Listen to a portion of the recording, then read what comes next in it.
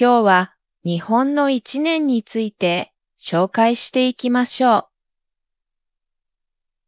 う。日本では1月から12月までいろいろな行事があります。今回の動画では1月から12月までの代表的な行事を見ていきましょう。まずは1月です。1月というのは1年の始まりであり、特別な月です。この時期には新年を迎えるお祝いとして正月があります。これは1月の最初の数日のことです。正月は家族で集まって過ごすのが一般的です。家族と会話を楽しみながら伝統的な料理を食べます。それでは正月に食べる料理をいくつか紹介していきましょう。まずはおせちです。おせちはいろいろな食材を集めて一つの箱に入れた料理です。使われている食材にはそれぞれ縁起のいい意味があります。家庭によってはおせちを手作りする家もあります。おせちはたくさんの食材が必要なので手作りするのはとても大変です。次に紹介する伝統的な料理はお雑煮です。これは味付けしたつゆの中にお餅や野菜が入っている料理です。お餅は日本人が昔から食べているもので縁起のいいものとされています。お餅は長く伸びるので長く生きられるという意味があるそうです。次はお年玉について紹介します。これは新年を祝い、大人から子供にお金を渡す文化です。お金を専用の袋の中に入れて子供に渡します。お年玉の金額は子供の年齢によって変わります。例えば、小学生には1000円、中学生には5000円、高校生には1万円といったような感じです。また、子供の両親だけでなく、親戚の人からもお年玉をもらうことができます。子供たちにとっては何もしなくてもお金が手に入る最高のイベントです。正月といえば初詣も外せません。これは神社やお寺に行って新年の健康や幸せを願うことです。初詣に行ったらおみくじを引きます。これは一年の運勢を占うものです。おみくじでは吉と凶という文字で運勢を表します。吉は運勢が良く、凶は運勢が悪いということです。さらに、一番運勢がいいのが大吉、一番悪いのが大凶です。大吉はなかなか出ないので、もし出たらかなりラッキーです。ところで、初詣ではお守りを買うこともよくあります。お守りとは神様の力が宿っている小さな袋のことです。勉強や仕事、商売、恋愛など、いろいろな種類のものがあります。もし、新年の目標がある人は、お守りを買ってみるのがおすすめです。次は2月です。2月は1年の中で一番寒い時期です。2月の行事といえば節分です。節分というのは2月3日に行われる豆まきをする行事です。豆をまくことで嫌なものを追い出し、良いものを家に入れるという意味があります。豆をまくときは鬼は外、福は内と唱えます。これは嫌なものを鬼に見立てているからです。大人は鬼のお面をつけて鬼になりきります。そして子供が鬼に向けて豆をまく光景がよく見られます。豆まきは家の中で行うこともあれば、神社やお寺で大規模に行われることもあります。また、年齢と同じ数の豆を食べるという風習もあります。30歳の人は30個の豆を食べることになるので、結構大変です。2月はバレンタインも大きな行事です。バレンタインは2月14日に恋人や友人へチョコレートを贈る行事です。日本のバレンタインでは女性から男性へチョコを贈るのが一般的になっています。例えば、好きな男性がいる女性は手作りのチョコを渡したりします。日本のバレンタインにはいくつかの種類のチョコがあります。まずは義理チョコです。これは女性から職場の男性などに贈るチョコです。特に好きな人でなくても社会的な礼儀としてチョコを贈ります。手作りではなく市販のチョコを買って贈ることが多いです。次は本命チョコです。これは女性が好きな男性に対して愛情を込めて贈るチョコです。本命チョコの場合、チョコを手作りで作る女性も多いです。手作りといっても、カカオ豆から作るわけではなく、市販のチョコを溶かして作ります。バレンタインは好きな男性に告白するチャンスの日です。次は3月です。3月は卒業式や会社の決算がある時期で年度末と呼ばれます。3月の行事といえばひな祭りがあります。ひな祭りは毎年3月3日に行われます。この日は女の子を祝う日で、女の子の成長や幸せを願います。ひな祭りではひな人形と呼ばれる人形を家に飾ります。しかし準備が大変なので、最近ではひな人形を飾る家は少なくなっています。3月はホワイトデーもあります。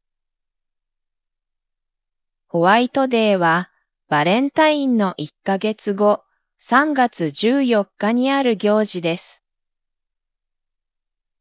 ホワイトデーでは、バレンタインとは反対に、男性が女性に贈り物をします。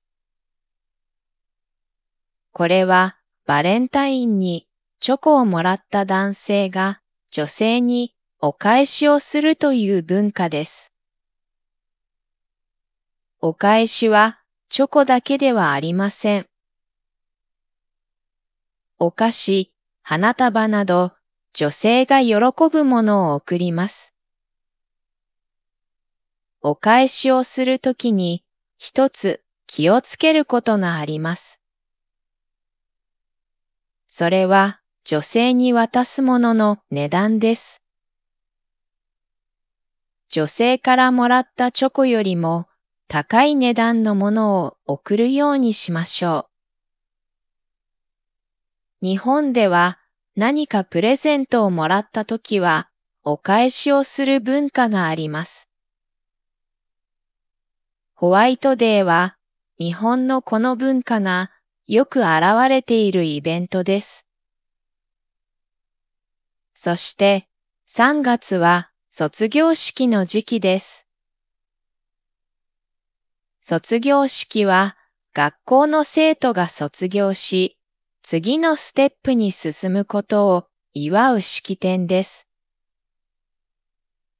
卒業式では、校長の挨拶や卒業証書の授与などが行われます。式が終わった後は、家族や友人と写真を撮って最後の思い出を作ります。卒業式は学校の中で最も感動的な行事です。次は4月です。4月は新年度が始まる月です。この月は多くの人が新しい生活を始めるスタートの月と言えるでしょう。桜の花も満開になり、日本の春を感じることができます。日本の学校では、この時期に入学式が行われます。入学式は、新しく学校に入ってくる新入生を祝う行事です。また、在校生徒も新しい学年になり、クラスのメンバーが変わります。4月は社会人にとっても新しいスタートの時期です。多くの企業では新入社員の入社式が行われます。入社式では社長の挨拶や仕事内容の説明などがあります。また、入社式が終わった後は、懇親会をすることもあります。懇親会というのは、同じ組織の人たちが交流を深めるための会です。懇親会では、お酒を飲みながら、新入社員が自己紹介をします。また、会社では、4月になると人事異動があります。これは社員の勤務地や役職が変わることです。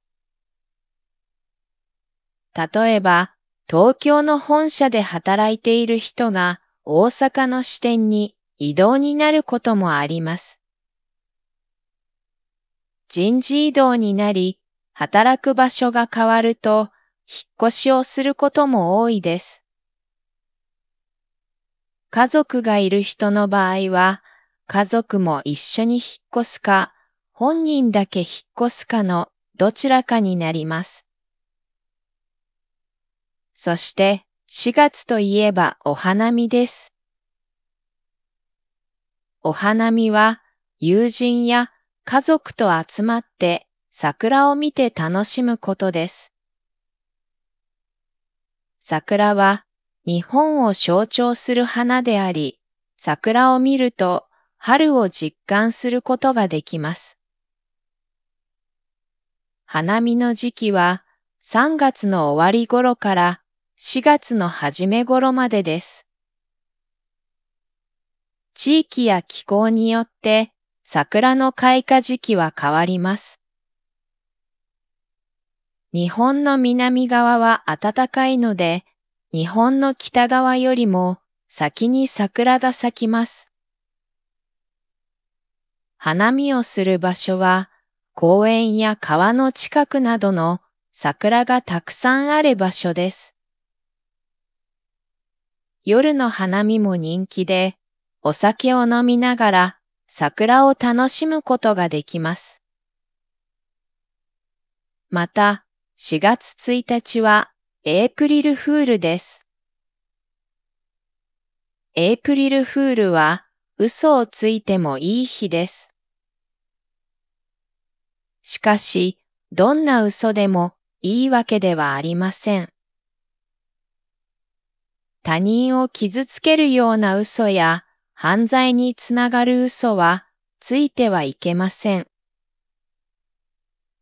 あくまでも嘘をついてみんなで笑い合うというのがエイプリルフールです。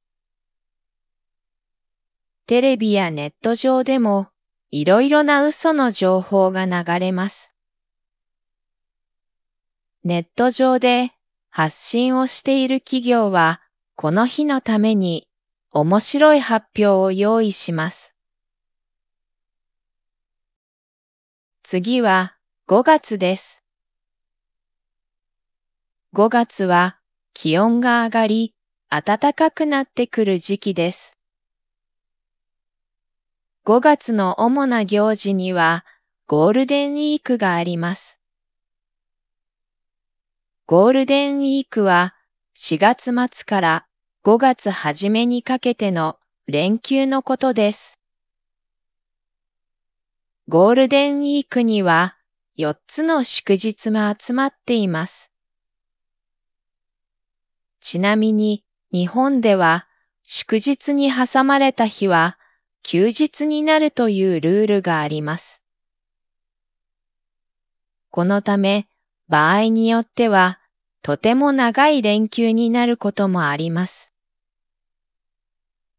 この時期は日本国内外で旅行を楽しむ人が多い時期です。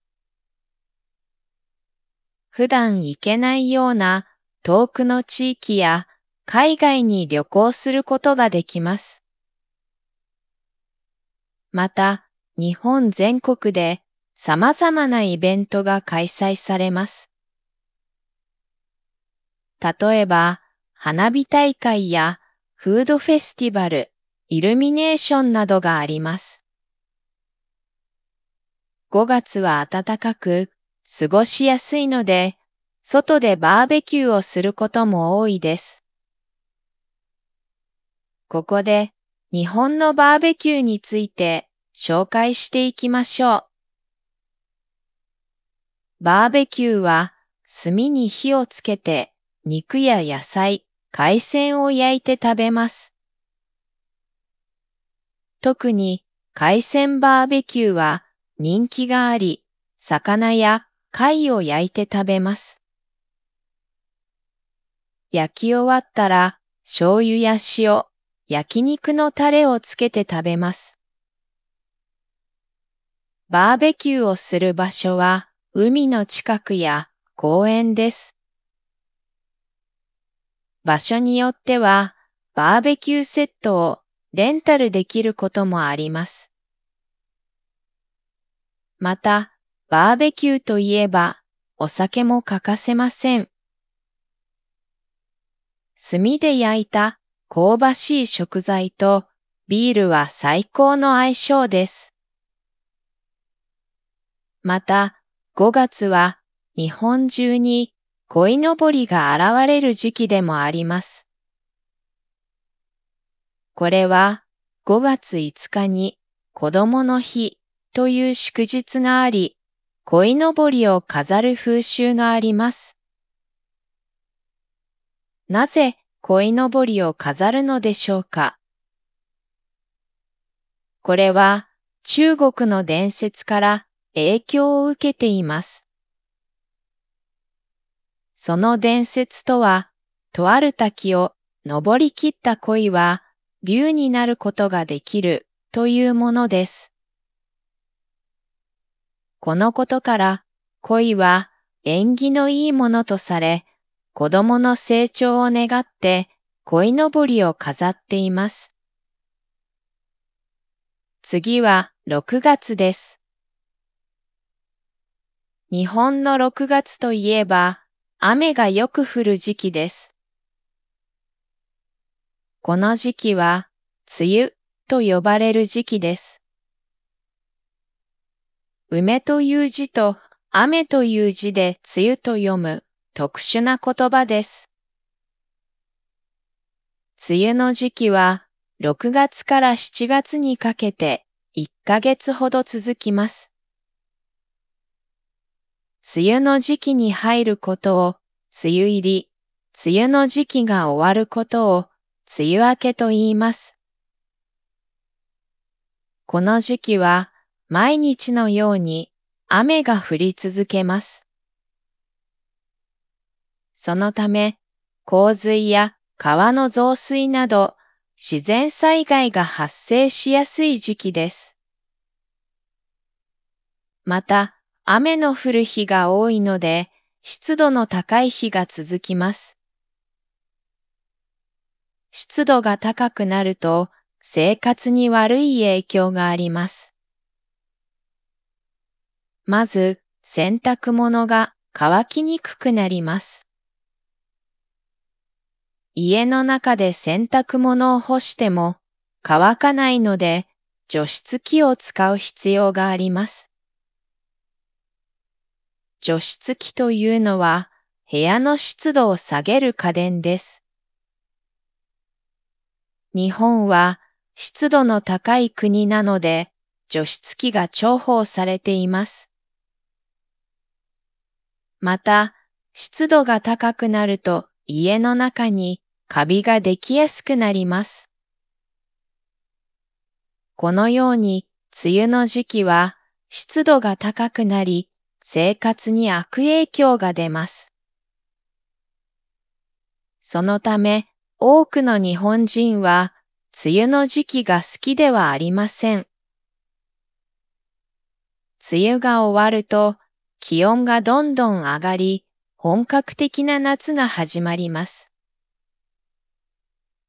次は7月です。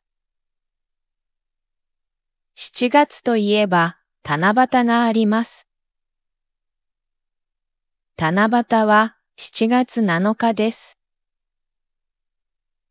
七夕には願い事を書いた紙を飾り付けする風習があります。この紙は短冊と呼ばれます。この短冊を竹に飾り付けることで願い事が叶うと考えられています。願い事にはお金持ちになりたい、健康で過ごしたい、恋人が欲しい、などの願い事が多いです。また、7月は夏休みが始まる時期です。日本の学校では7月から8月にかけて夏休みがあります。夏休みはだいたい1ヶ月くらい学校の授業が休みになります。生徒たちは旅行に行ったり、友達と遊んだり、自由な時間を楽しむことができます。しかし、ほとんどの学校では夏休みの宿題があります。夏休みの宿題は、夏休みが終わるまでにすべて終わらせなければなりません。宿題の内容は学校の授業で習ったことの復習がほとんどです。次は8月です。8月は7月から引き続き夏休みの時期です。8月といえばお盆があります。お盆はご先祖様の霊を迎え入れ、感謝をするための期間です。お盆は通常8月13日から16日までの4日間です。この期間中、多くの日本人が実家に帰って家族と共に過ごします。働いている人もお盆は仕事を休んで実家に帰ります。この時期はたくさんの人が一斉に移動するので道路が渋滞します。新幹線などの公共交通機関もとても混雑します。実家に帰ったら家族と一緒にご飯を食べて久しぶりの再会を楽しみます。また、地域によっては盆踊りが行われることもあります。盆踊りはご先祖様を迎え楽しませるための踊りです。地域の人と一緒に盆踊りをすることで、いろんな人と交流を深めることができます。次は9月です。9月は夏が終わりに近づき、秋が始まります。9月といえばお月見です。お月見は秋の静かな夜に月を鑑賞する文化です。秋の季節は月が美しく見えると言われています。お月見では月見団子を食べる風習があります。これは満月のような丸い形をしている団子です。また、お月見の時期には限定商品が発売されることもあります。例えば、マクドナルドでは月見バーガーというハンバーガーが発売されます。この商品は毎年9月から10月の間だけ発売されます。目玉焼きを月に見立てたハンバーガーで日本で大人気の商品です。9月は台風が多い時期でもあります。台風は日本より南の暖かい海域で発生します。そして南から北へと進みます。そのため沖縄や九州といった日本の南の地域は台風の影響を受けやすいです。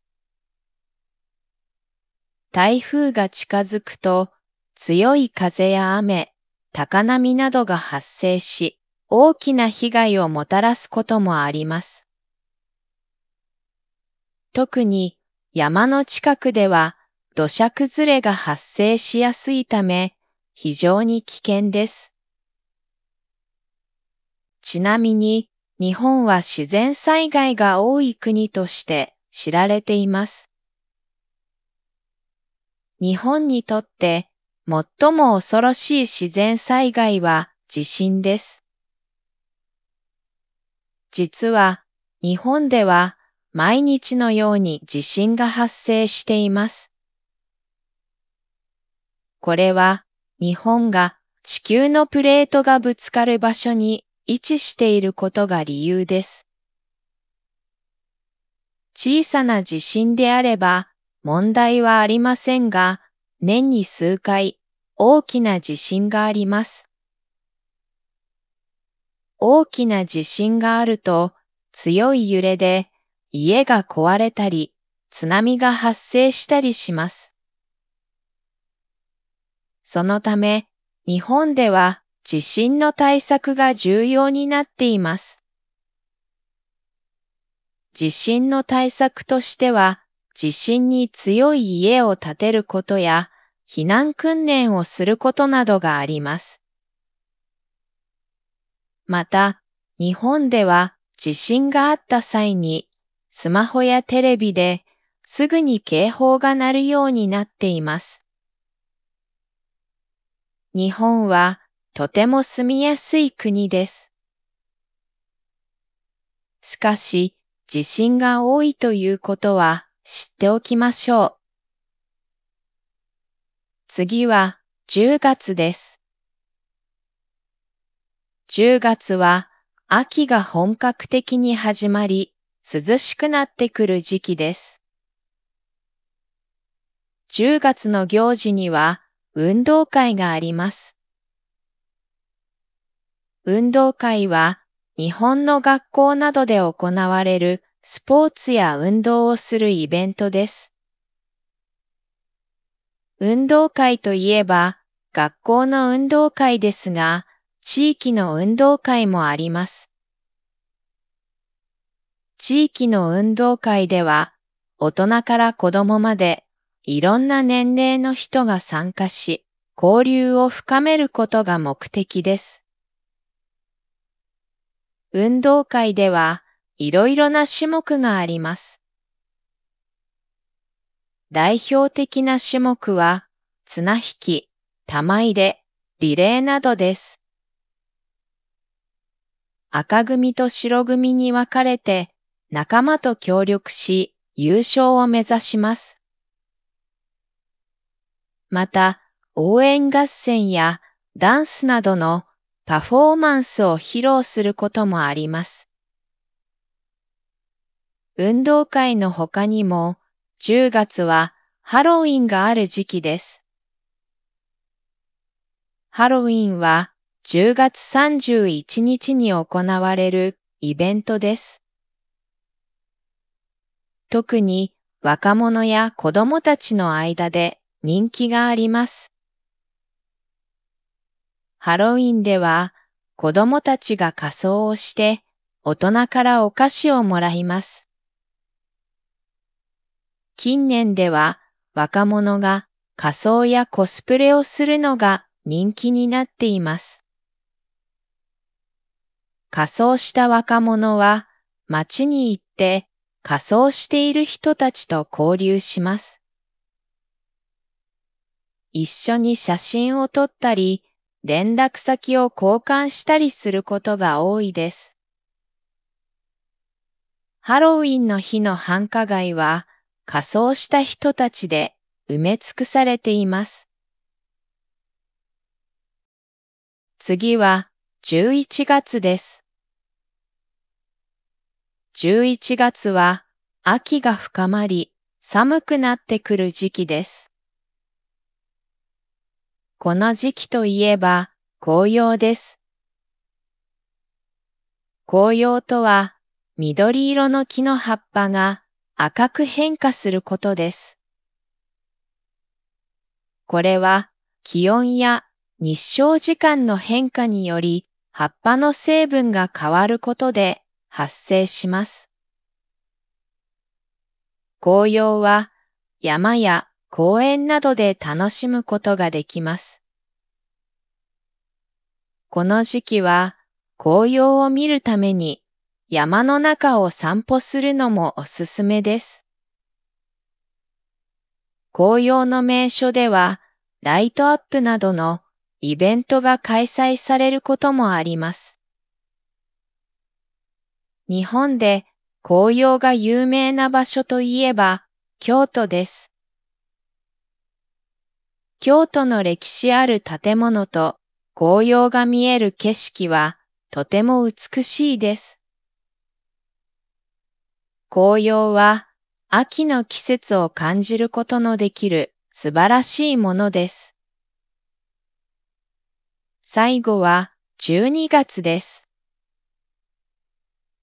12月は1年の最後の月です。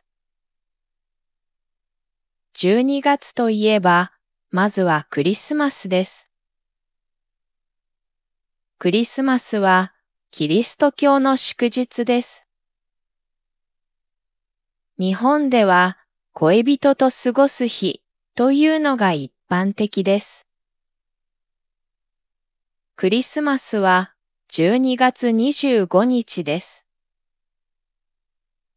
この日には多くのカップルがデートを楽しみます。レストランではクリスマス限定のメニューが用意されます。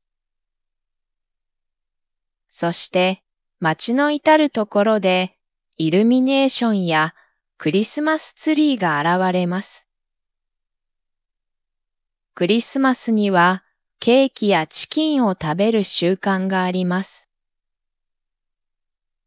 多くの家庭では晩ご飯でチキンを食べた後、クリスマスケーキを食べます。また、子供たちはサンタさんから欲しいものがもらえる日です。子供たちはサンタさんが実在していると思っていますが、その正体は子供たちの親です。親たちは子供たちの欲しいものをこっそり買っておきます。そしてクリスマスの日になったら子供たちの枕元にプレゼントを置いておくのが定番です。一年の最後には大晦日があります。大晦日というのは一年の最後の日、つまり12月31日のことです。大晦日には新年を迎えるための準備が行われます。家庭では大掃除をするのが一般的です。大掃除では日頃掃除していない細かいところまで掃除します。大掃除をすることで気持ちよく新年を迎えることができます。大晦日の夜は家族や友人と集まって新年が来るのを待ちます。新年が近づくとテレビやネットでカウントダウンが始まります。新年に変わる瞬間はみんなで盛り上がる特別な時間です。また、日本の大晦日といえば紅白歌合戦です。これは大晦日だけに放送される特別なテレビ番組です。女性歌手は赤組、男性歌手は白組に分かれ、楽曲を披露します。登場するのは日本のトップアーティストばかりです。日本のアーティストにとって紅白歌合戦に出場することは大きな目標の一つです。そして大晦日では必ずと言っていいほど食べるものがあります。それは年越しそばです。これは大晦日の夜に食べるそばのことです。そばは麺が細長いので長く生きるということで長生きの象徴とされます。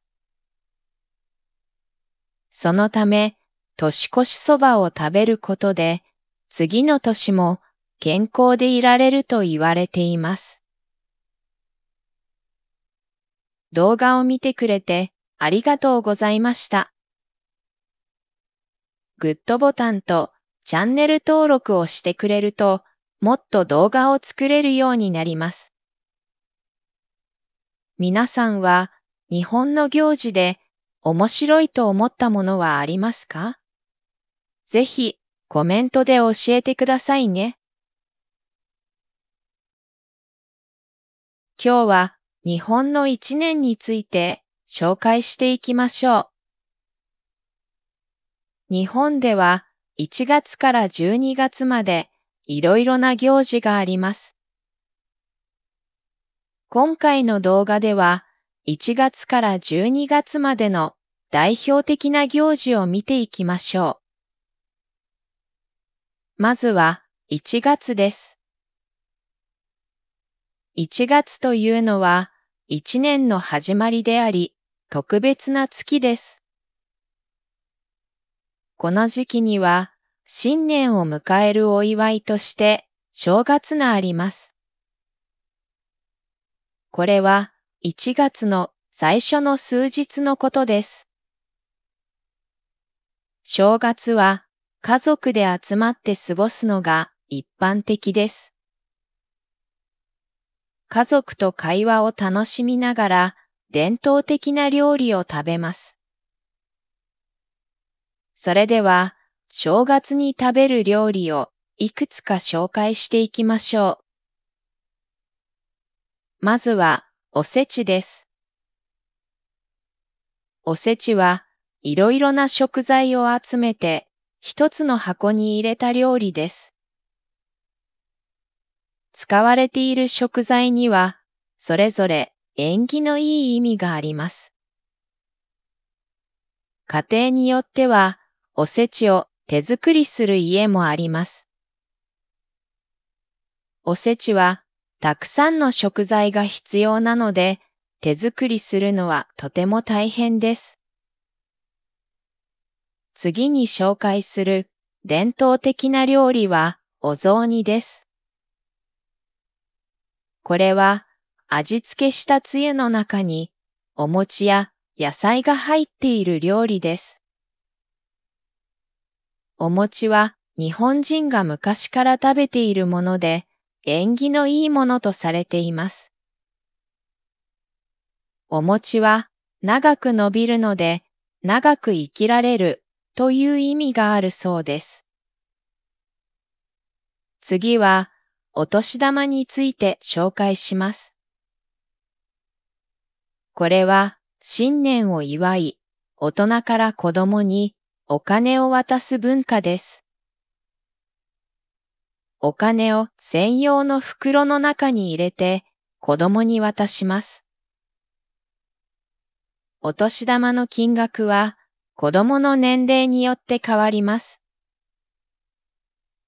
例えば、小学生には1000円、中学生には5000円、高校生には1万円といったような感じです。また、子供の両親だけでなく、親戚の人からもお年玉をもらうことができます。子供たちにとっては何もしなくてもお金が手に入る最高のイベントです。正月といえば初詣も外せません。これは神社やお寺に行って新年の健康や幸せを願うことです。初詣に行ったらおみくじを引きます。これは一年の運勢を占うものです。おみくじでは吉と凶という文字で運勢を表します。吉は運勢が良く、凶は運勢が悪いということです。さらに、一番運勢がいいのが大吉、一番悪いのが大凶です。大吉はなかなか出ないので、もし出たらかなりラッキーです。ところで、初詣ではお守りを買うこともよくあります。お守りとは、神様の力が宿っている小さな袋のことです。勉強や仕事、商売、恋愛など、いろいろな種類のものがあります。もし、新年の目標がある人は、お守りを買ってみるのがおすすめです。次は2月です。2月は1年の中で一番寒い時期です。2月の行事といえば節分です。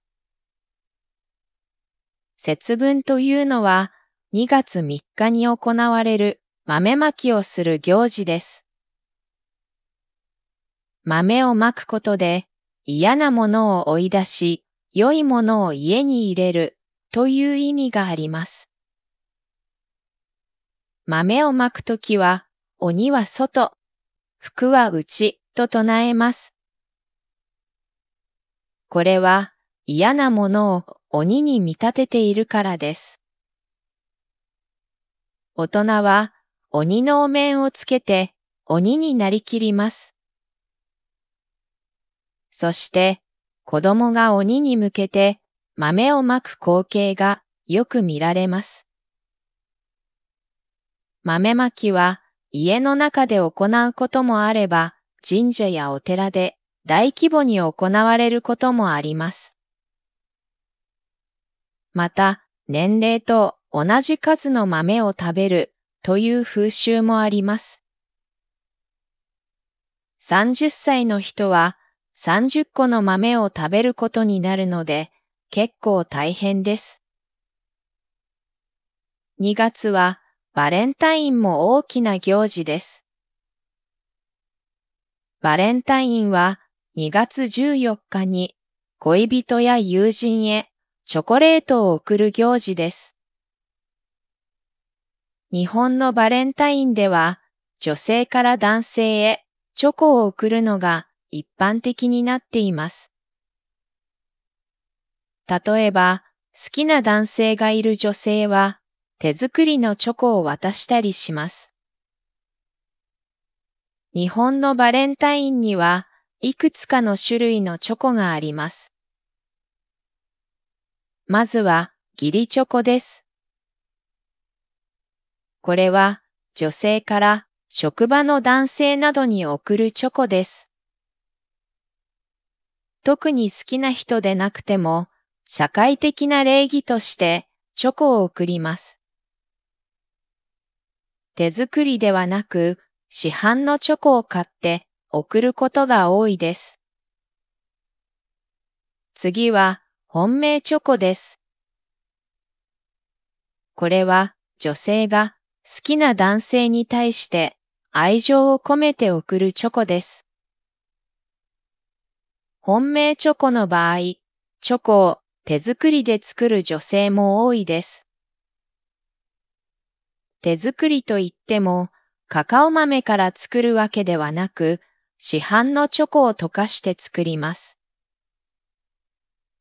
バレンタインは好きな男性に告白するチャンスの日です。次は3月です。3月は卒業式や会社の決算がある時期で年度末と呼ばれます。3月の行事といえば、ひな祭りがあります。ひな祭りは毎年3月3日に行われます。この日は女の子を祝う日で、女の子の成長や幸せを願います。ひな祭りでは、ひな人形と呼ばれる人形を家に飾ります。しかし、準備が大変なので、最近では、ひな人形を飾る家は少なくなっています。3月は、ホワイトデーもあります。ホワイトデーは、バレンタインの1ヶ月後、3月14日にある行事です。ホワイトデーでは、バレンタインとは反対に、男性が女性に贈り物をします。これはバレンタインにチョコをもらった男性が女性にお返しをするという文化です。お返しはチョコだけではありません。お菓子、花束など女性が喜ぶものを贈ります。お返しをするときに一つ気をつけることがあります。それは女性に渡すものの値段です。女性からもらったチョコよりも高い値段のものを送るようにしましょう。日本では何かプレゼントをもらったときはお返しをする文化があります。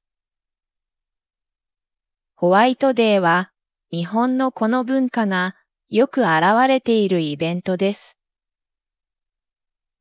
そして3月は卒業式の時期です。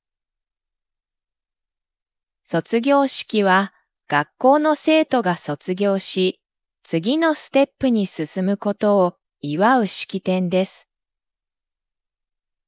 卒業式では校長の挨拶や卒業証書の授与などが行われます。式が終わった後は家族や友人と写真を撮って最後の思い出を作ります。卒業式は学校の中で最も感動的な行事です。次は4月です。4月は新年度が始まる月です。この月は多くの人が新しい生活を始めるスタートの月と言えるでしょう。桜の花も満開になり、日本の春を感じることができます。日本の学校では、この時期に入学式が行われます。入学式は、新しく学校に入ってくる新入生を祝う行事です。また、在校生徒も新しい学年になり、クラスのメンバーが変わります。4月は社会人にとっても新しいスタートの時期です。多くの企業では新入社員の入社式が行われます。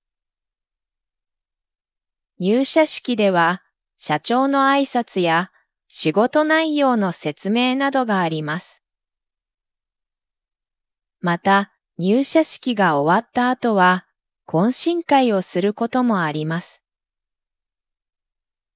懇親会というのは、同じ組織の人たちが交流を深めるための会です。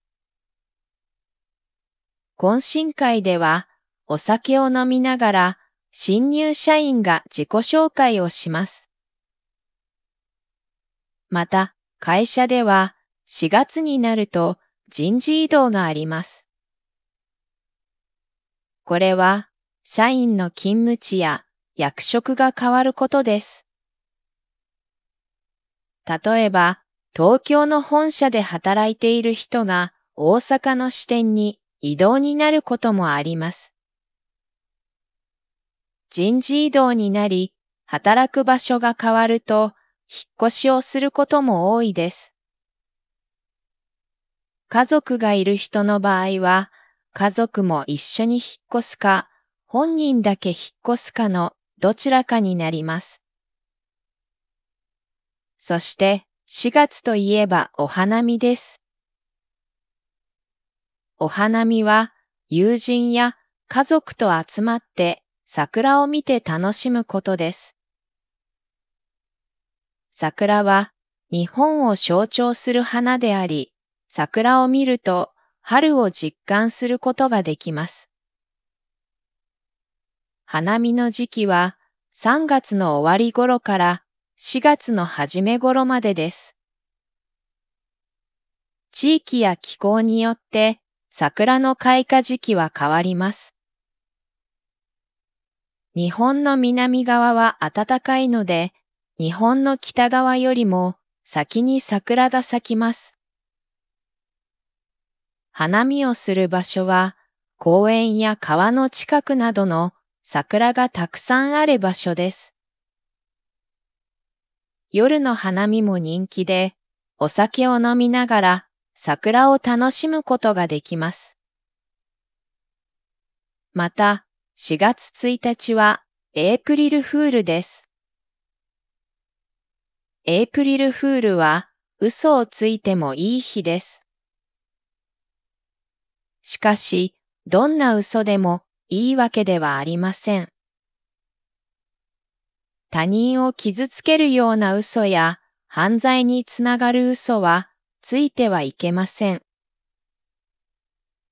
あくまでも嘘をついてみんなで笑い合うというのがエイプリルフールです。テレビやネット上でもいろいろな嘘の情報が流れます。ネット上で発信をしている企業はこの日のために面白い発表を用意します。次は5月です。5月は気温が上がり暖かくなってくる時期です。5月の主な行事にはゴールデンウィークがあります。ゴールデンウィークは4月末から5月初めにかけての連休のことです。ゴールデンウィークには4つの祝日も集まっています。ちなみに日本では祝日に挟まれた日は休日になるというルールがあります。このため場合によってはとても長い連休になることもあります。この時期は日本国内外で旅行を楽しむ人が多い時期です。普段行けないような遠くの地域や海外に旅行することができます。また、日本全国で様々なイベントが開催されます。例えば、花火大会やフードフェスティバル、イルミネーションなどがあります。5月は暖かく、過ごしやすいので、外でバーベキューをすることも多いです。ここで、日本のバーベキューについて紹介していきましょう。バーベキューは、炭に火をつけて、肉や野菜、海鮮を焼いて食べます。特に海鮮バーベキューは人気があり、魚や貝を焼いて食べます。焼き終わったら醤油や塩、焼肉のタレをつけて食べます。バーベキューをする場所は海の近くや公園です。場所によってはバーベキューセットをレンタルできることもあります。また、バーベキューといえばお酒も欠かせません。炭で焼いた香ばしい食材とビールは最高の相性です。また、5月は日本中に鯉のぼりが現れる時期でもあります。これは5月5日に子供の日という祝日があり、鯉のぼりを飾る風習があります。なぜ鯉のぼりを飾るのでしょうか。これは中国の伝説から影響を受けています。その伝説とは、とある滝を登り切った鯉は竜になることができるというものです。このことから鯉は縁起のいいものとされ、子供の成長を願って鯉のぼりを飾っています。次は6月です。日本の6月といえば雨がよく降る時期です。この時期は梅雨と呼ばれる時期です。梅という字と雨という字で梅雨と読む特殊な言葉です。梅雨の時期は6月から7月にかけて1ヶ月ほど続きます。梅雨の時期に入ることを梅雨入り、梅雨の時期が終わることを梅雨明けと言います。この時期は毎日のように雨が降り続けます。そのため、洪水や川の増水など自然災害が発生しやすい時期です。また、雨の降る日が多いので、湿度の高い日が続きます。湿度が高くなると、生活に悪い影響があります。まず、洗濯物が乾きにくくなります。家の中で洗濯物を干しても乾かないので、除湿機を使う必要があります。除湿機というのは、部屋の湿度を下げる家電です。日本は湿度の高い国なので、除湿機が重宝されています。また、湿度が高くなると家の中にカビができやすくなります。このように、梅雨の時期は湿度が高くなり、生活に悪影響が出ます。そのため、多くの日本人は、梅雨の時期が好きではありません。梅雨が終わると、気温がどんどん上がり、本格的な夏が始まります。次は7月です。7月といえば七夕があります。七夕は7月7日です。七夕には願い事を書いた紙を飾り付けする風習があります。この紙は短冊と呼ばれます。この短冊を竹に飾り付けることで願い事が叶うと考えられています。願い事にはお金持ちになりたい、健康で過ごしたい、恋人が欲しい、などの願い事が多いです。また、7月は夏休みが始まる時期です。日本の学校では7月から8月にかけて夏休みがあります。夏休みはだいたい1ヶ月くらい学校の授業が休みになります。生徒たちは旅行に行ったり、友達と遊んだり、自由な時間を楽しむことができます。しかし、ほとんどの学校では夏休みの宿題があります。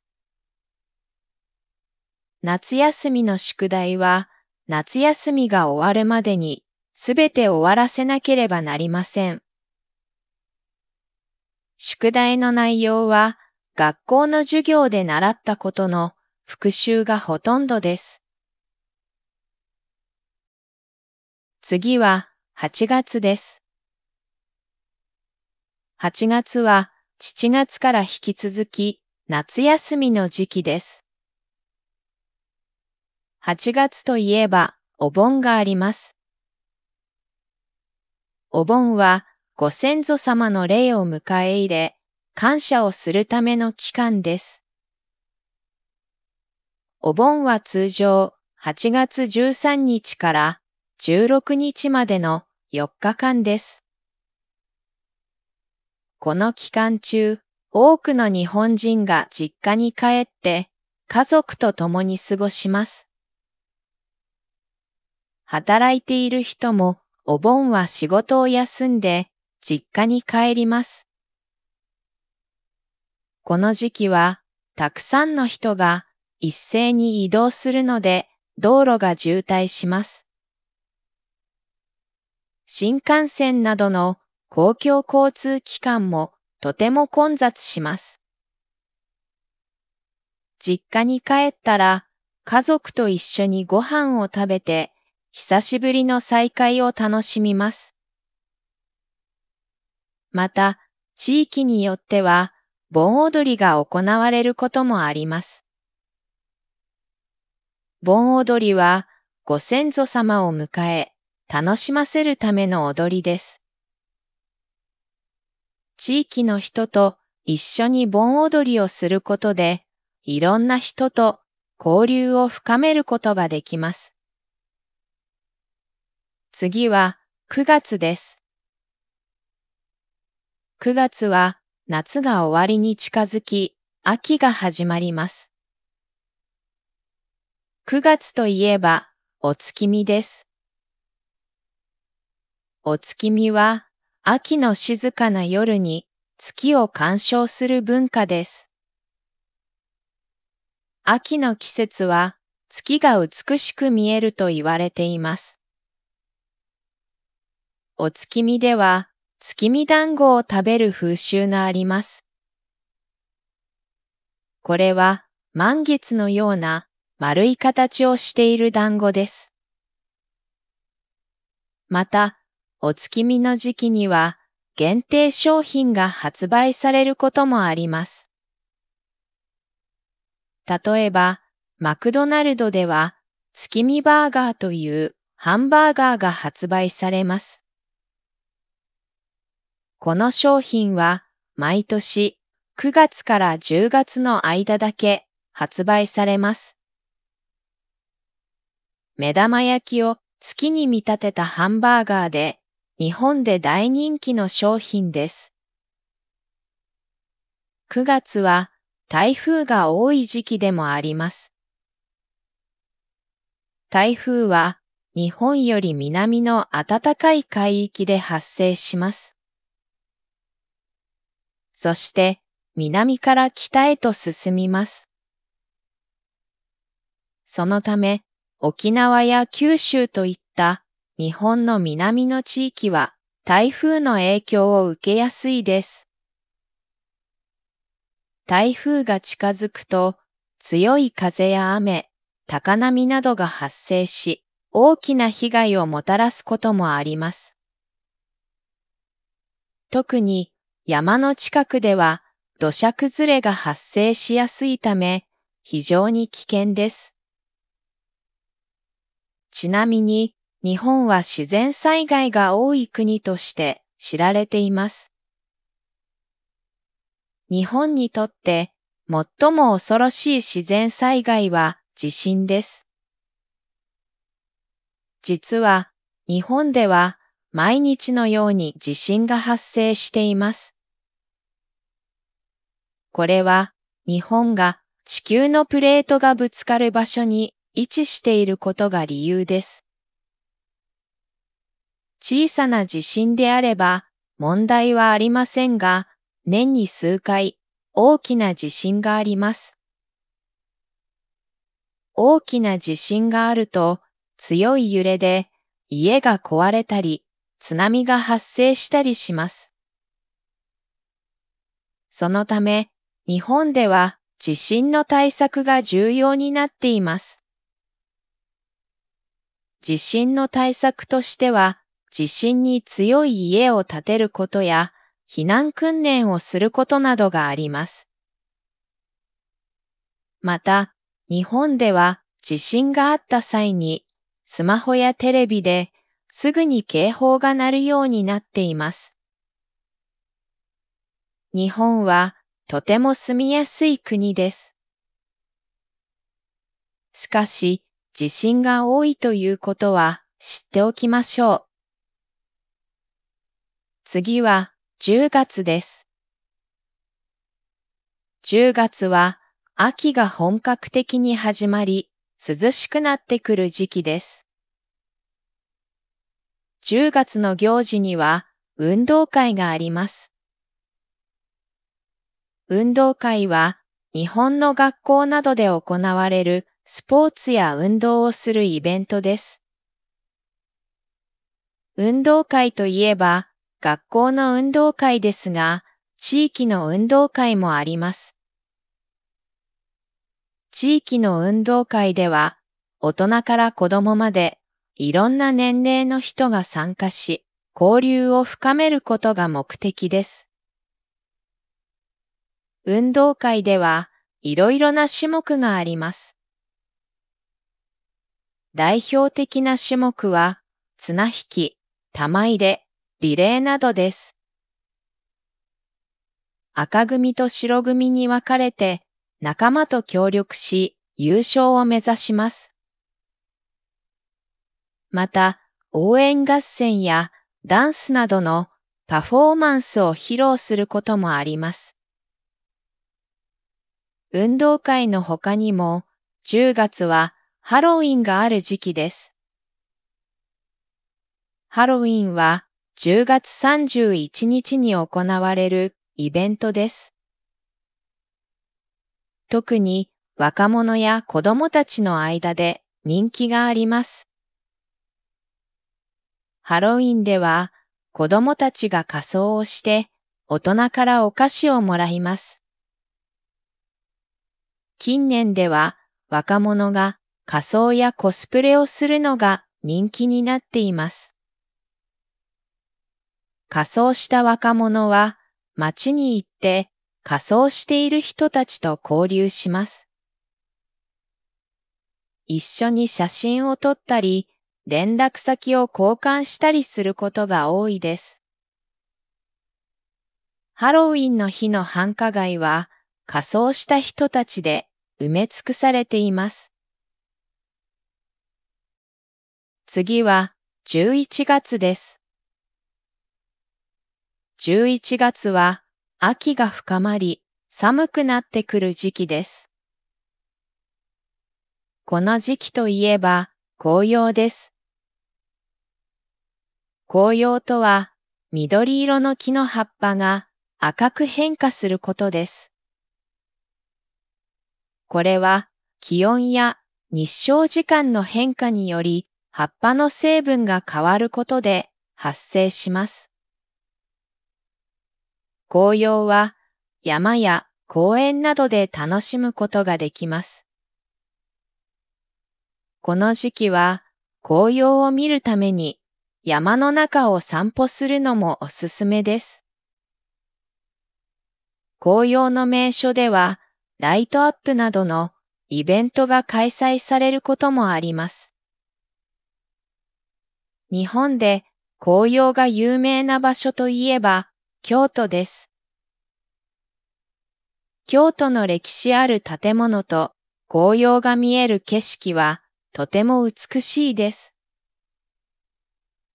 紅葉は秋の季節を感じることのできる素晴らしいものです。最後は12月です。12月は1年の最後の月です。12月といえば、まずはクリスマスです。クリスマスはキリスト教の祝日です。日本では恋人と過ごす日というのが一般的です。クリスマスは12月25日です。この日には多くのカップルがデートを楽しみます。レストランではクリスマス限定のメニューが用意されます。そして街の至るところでイルミネーションやクリスマスツリーが現れます。クリスマスにはケーキやチキンを食べる習慣があります。